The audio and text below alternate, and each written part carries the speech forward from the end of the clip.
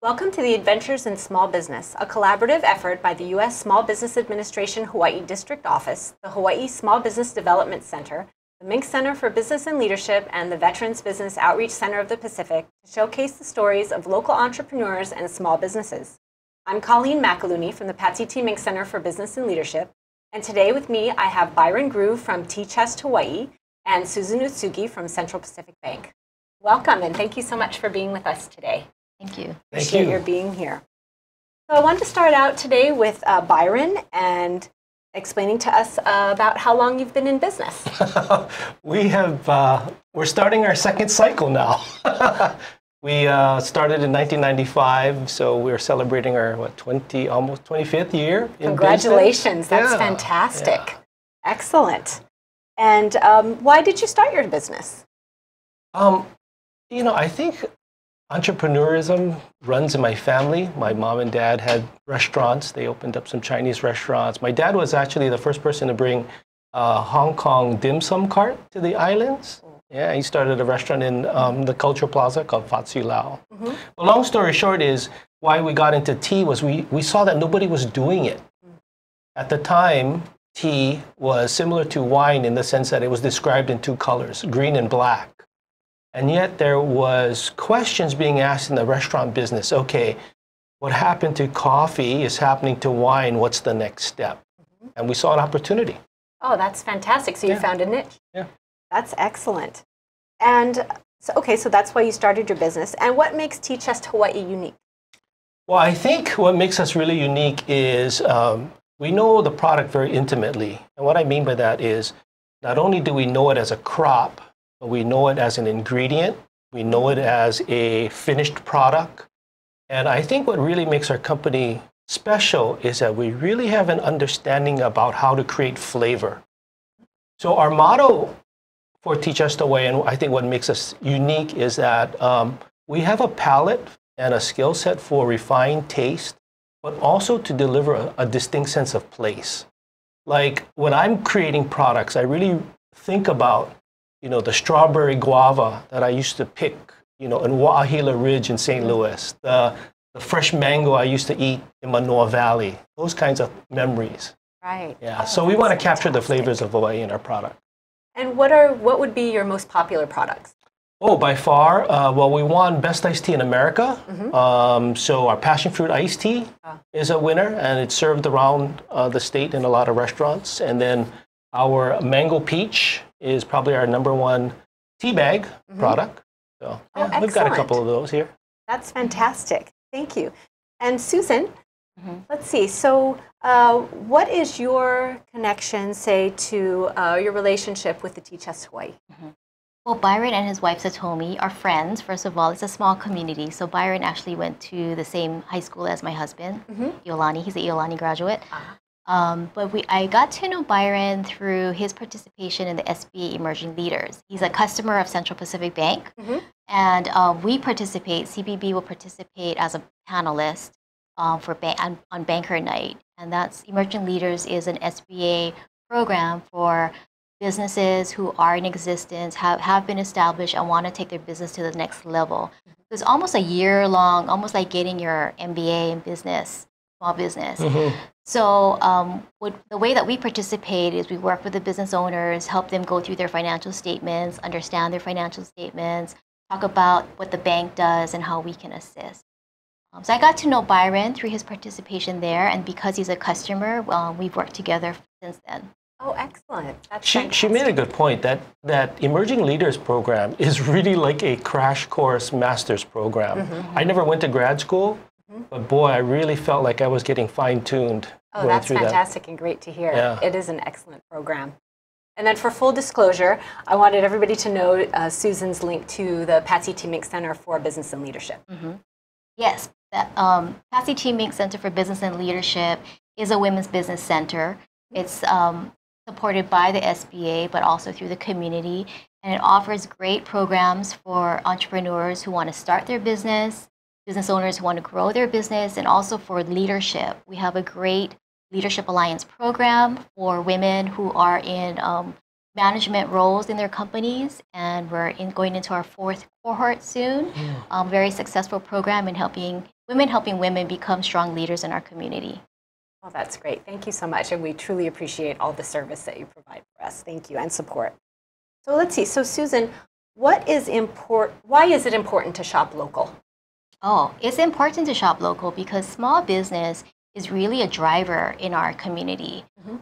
They employ over 50% of our local workforce, and we want to support small business so that we have a thriving economy and we have thriving communities. Fantastic.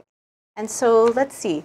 So Byron, you must support through your tea purchase local restaurants, local farmers, other local businesses. Can you explain how that works for Teach Us Hawaii? Sure. You know, a lot of people haven't really heard of the name Teach Us Hawaii because it's more used in the trade, B2B channels. Some of our products here are consumer facing, but they really don't know the name Teach Us Hawaii. But the bulk of our business comes from supporting the hospitality industry in Hawaii. So we work with all the top chefs in the state, even visiting chefs when they come into town. We also work with some of the top-end hotels. So we really enjoy our partnerships. Oh, fantastic. Yeah, in hospitality and food service. Oh, that's wonderful support of the local economy, for sure. And let's see. So you shared your local partners, how important those relationships are to you. And so Susan, what resources are available to small business owners from Central Pacific Bank, per se? Yeah, well, within our community, there's a lot of resources that are free or very reasonably priced. And I think Byron is a great example of someone who's really taken advantage of that. We talked about the SBA Emerging Leaders Program. We also have programs like Shop Small Hawaii, which the Patsy Teaming Center for Business and Leadership spearheads. Your organization provides a lot of very reasonably priced classes. The SBA and the Small Business Development Center will help business owners either write or improve on their business plan. And so there's a lot of resources out there that can help business owners. The bank is there to help support that. So once, taking advantage of those resources and then also working with your banker, that combination for an entrepreneur or a business owner can really help you advance your business. Oh, fantastic. And then let's see, so that's small business resources. And then how does SBA become a vital partner in providing resources to small businesses? I understand it's the classes and workshops, but can you speak a little bit to the financials? Sure. Great. Access to capital is probably a high priority on every small business owner's list. You need capital to grow. And so I think by understanding your financial statements, understanding the cycle of your cash flow, if we can help our customers and our business owners understand that, they can understand how to use their financial statement to make decisions. A financial statement will tell you a story of what happened in the past. And so using that story and understanding what happened, why, how it impacted the business, and then using that information to make decisions going forward and working on projections going forward can put a business in a position where they can gain access to capital. Right. So those are the two things that we find at the Mink Center are they're the #1 priority for small businesses or future business people asking about is understanding the finance piece and also where they can get the financing. So that's really important to know. So let's see. So Byron, how did you first get involved in the Emerging Leaders Program at the SBA? Good question. I'm not sure. Probably my banker told me I should do it, so they would have an easier time explaining my financials to me. Right, understood. And do you remember what some of the key takeaways were for you from the program? Oh, it was huge. I think relationships are very important to us. They help us grow. They help us put perspective on things, and so even I did Emerging Leaders 6 years ago. I had to actually look it up. But I still stay in touch with my cohort, my group. We meet, a couple times a year just to catch up, see how each other's doing. Right. And I think from an entrepreneur's point of view, just to put maybe a touchy-feely spin on it, we live in a really small town, right? So as you're developing your business, as you're developing new products, for me, I tend to be a little guarded. I tend to hold things really close to the vest. Right. So to have other people who understand business, who are willing to keep things confidential and really give me an honest, straightforward answer, what they're thinking, what they're feeling about an idea that I have, including my banker, it gives me, I think, a bit more wisdom, more confidence to make a go or no-go decision. But yeah, it's emerging leaders has been really helpful to our business. Oh, that's fantastic. So the strength of the cohort is, I think a lot of times is not valued as strongly as it should be because it's, especially where entrepreneurs are concerned, entrepreneurs can be very isolated because they're so focused on their business, and being able to have a network and a supportive network to reach out to where you feel comfortable and where you feel like you can be honest about your business also is extremely helpful, and that's great. I'm so glad that you were able to find that support at Emerging Leaders. Okay, excellent. Yeah. And Colleen, I wanted to add to working with the SBA. The SBA has their small business loan program, and that's a way for business owners who might be just new in their business, or maybe not quite there to meet all of the bank's strict requirements, but the SBA will guarantee the loan up to a certain percentage, which will allow the bank to then make the loan. And so that's a great resource for business owners to be aware of. And Central Pacific Bank does the most amount of small business administration loans in Hawaii. And so we're very proud of that, because in terms of the number of loans that we do, it's allowed us to help many more businesses with that extra SBA support. Oh, that's fantastic. Thank you so much for that. So let's see. Oh, I know. We can bring up some accelerators also and how important they are. So I believe, were you a part of the Mana Up Business Accelerator? We did that. We were in cohort number 1 last year at the beginning of 2018, and there were 10 of us. Oh, congratulations. And that was nice too, because not only were we business owners, but we were also, many of us were in the food sector. So we really got a chance to talk about the nitty-gritty of the market and what's going on and how to do things. Yeah. Oh, fantastic. And ramping your business up. Yeah. And then maybe later in the show, I'll even show you one of the fruits that has come out of that collaboration. Yeah. That's exciting. Wonderful. And so, Susan, how do resources like Mana Up help your business customers?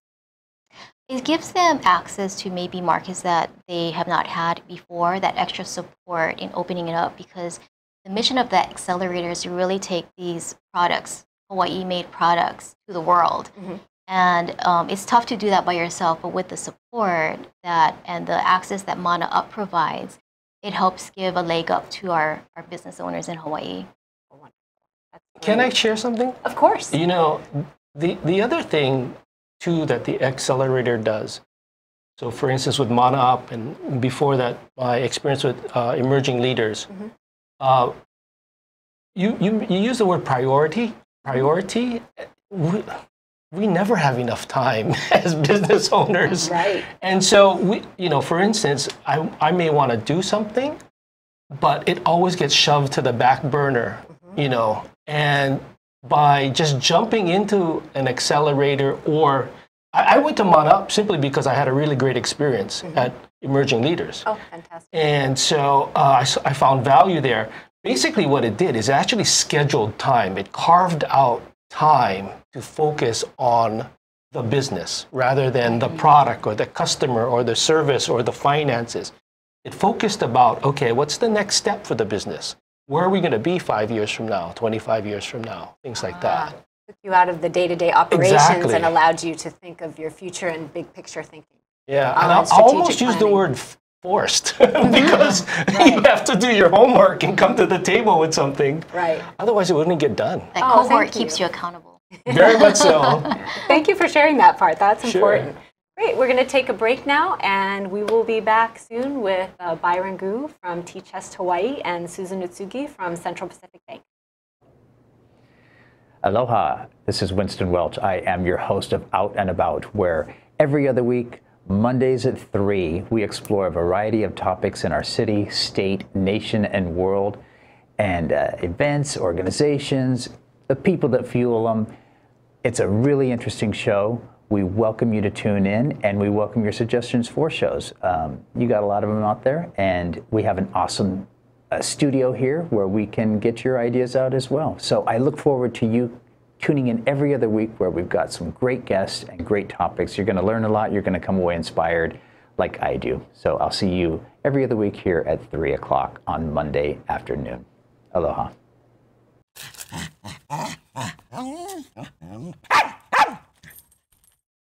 Aloha and welcome to At the Crossroads. I'm your host, Keisha King. I'm live at 5 every Wednesday, where we have entertaining and educational conversations that are real and relevant, both here in Hawaii and across the globe. I'll see you at the Crossroads. Aloha.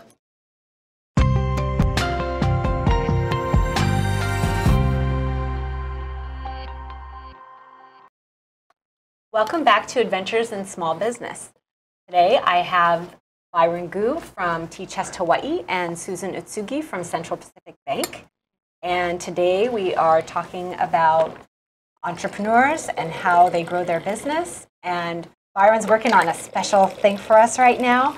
We're going to sample one of his new products. But first, I want to ask Susan about the relationship between T-Chest Hawaii and Central Pacific Bank, and have Byron chime in about the services that Central Pacific Bank has been able to offer him.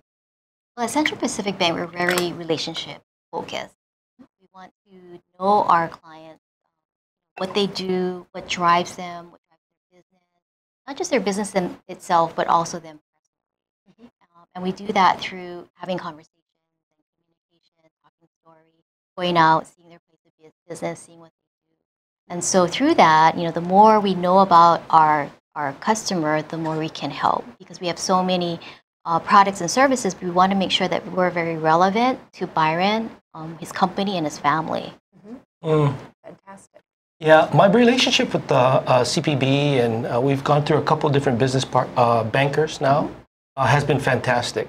And it's not because Susan and I have a personal relationship, but they have been they've been there. They have been very caring about the business, very supportive about what we're doing. I'm not the best banking customer because I'm risk or debt adverse, but we do need it for working capital and what have you. And I was trying to think about how our line of credit that we have with CPB has helped us. We're constantly out there trying to get new accounts and grow the business, grow the market. One of our kuleana, we believe, is to grow the industry of agriculture in Hawaii, because tea is an ag product at its basis. And so we're continually trying to drive the top line. But having that line of credit in place really gives us the confidence to do that. I was just talking to our CPA, and we were looking at the finances, and we actually are going to try and rework some of our P&Ls to get even more granular information.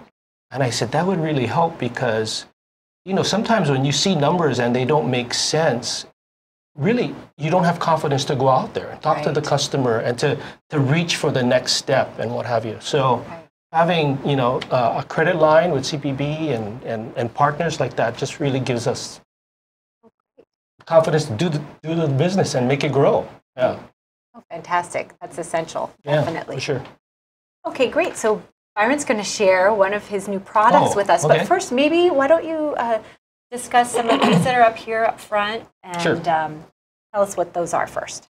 Well, long story short is we actually started thinking we were going to be the Spiegel catalog or Sears Roebuck of tea. We were going to sell other people's products simply because, like I said, there was nothing available in the market, and that project bombed terribly. To put a time frame on it, we were like thinking about mail-out catalogs. Can you imagine that? I don't even know what that is anymore, given the internet and what have you.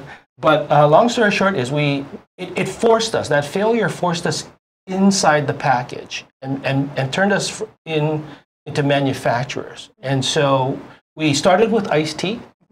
And then, of course, restaurants asked us, well, can you make a better tea bag? And they said, okay, I'll try.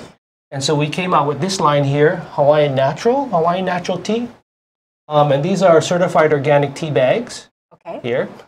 And then we also do loose tea. And our line of loose tea is called Island Essence. And I call it the Tommy Bahama of loose tea. Very island resort kind of feel. Yes. But one of the other cohort members in Mana Up last year was Dylan Butterbaugh with Manoa Chocolate. And so Dylan and I have been in constant contact with each other and what have you. And I don't know if people know how chocolate is made, but it comes from the cacao pod. And I wish I had brought one to show you.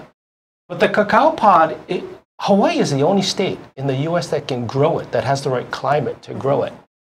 So that has caused sort of a bubble up, burgeoning chocolate industry to start in Hawaii. So a lot of craft chocolate companies, I shouldn't say a lot, but a few really good craft chocolate, artisanal chocolate companies are starting in Hawaii, one of which is Manoa Chocolate.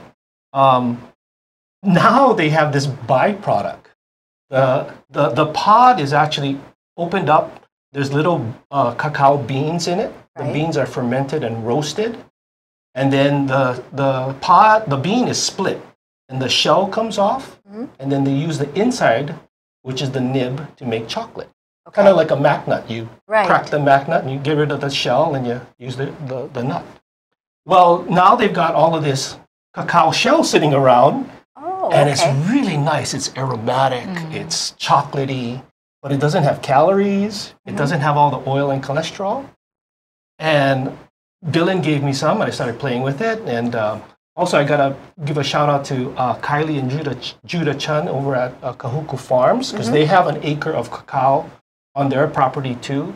And we just started experimenting with it. And this is a first. I don't know how many firsts have happened with Think Tech Hawaii, but this is actually the first time I'm bringing this out in public. And so we're going to try this cacao, the reveal, cacao tea that we're making. Some other companies, some tea companies in the past have tried to do chocolate tea, but they used like the nibs or carobs. And so you would make a pot of or a cup of chocolate tea, and then you'd get this film, the sheen kind of sitting on it. And I don't know, that didn't appeal to me. But this cacao, we're using the shell, and we took our skill set as tea makers, and we've blended it with some black tea and some other ingredients. And I would love to get your feedback. We would love to taste it. So Colleen, this is what it looks like. I wish we could kind of. Maybe I should have spilled some on the table, and you guys could. It's got a little. I can put do a close up of that. A little on my paper here. And what is the yellow piece in it? The yellow is marigold blossoms. Oh. You kind of see how beautiful that is. And this is only sold as a loose leaf right now? It's only sold as a loose leaf product. It smells delicious. Smells delicious. Duty-free shoppers has come on board, and even without tasting the product, they heard about the idea. They came on board and said, if you give us a 6-month exclusive, we'll launch it. And so it's gonna hit the market in June with duty-free shoppers. So it'll be available at the airports and what have you.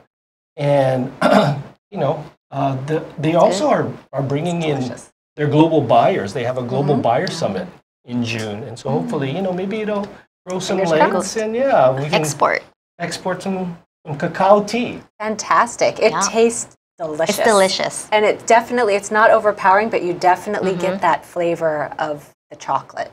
Oh, that's wonderful.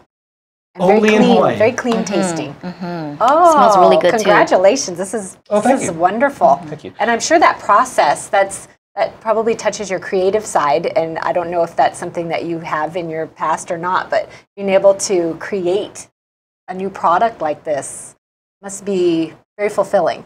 Yeah, it comes second nature to me, but I guess it is a skill set. I like to look at things that, I don't know, outside the box and see what we can create and make. So it's going to be in 2 flavors, actually.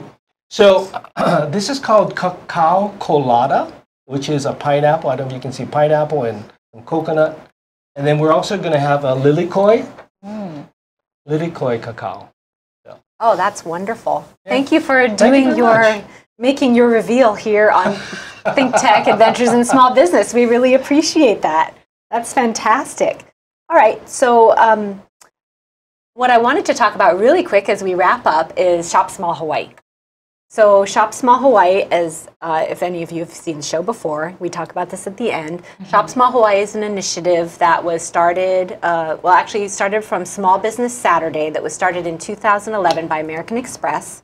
And the SBA, the Small Business Administration, got involved in that a year later. And the Patsy Timink Center started with the SBA partners, Shop Small Hawaii. And this is a website that small businesses can go to. And I know that Teach Us Hawaii is registered on Shop Small Hawaii. And Shop Small Hawaii is also, I want you to know, signature sponsor is Central Pacific Bank. So we thank them very much. But it's a website that small businesses and entrepreneurs can go to register. And we support them throughout the year, not only on Small Business Saturday, which is the Saturday after Thanksgiving. We support them throughout the year with promotions via social media, via workshops, and promotions. So we have promotions going on throughout the year, and then it culminates with Small Business Saturday, usually with a consumer contest. So trying to draw in the consumers and pairing them with the entrepreneurs and the businesses. So it's up and coming, it's growing. We have over 100 small businesses registered now with Shop Small Hawaii. And I urge any small businesses to please register and sign up with us. And let's see, I'd like to ask Susan if she has any final words to impart about entrepreneurs and Central Pacific Bank and... Well, I just want to commend all of the small business owners out there. It's not an easy job. You wear so many hats, and I have such high respect and regard for our small business owners. They are a great contributor to our economy. They provide jobs, and they really make Hawaii the special place that it is. It's great that we can see local products like Byron's that are really, it's a vertical from the ground up, literally, from growing the cacao to retailing the tea.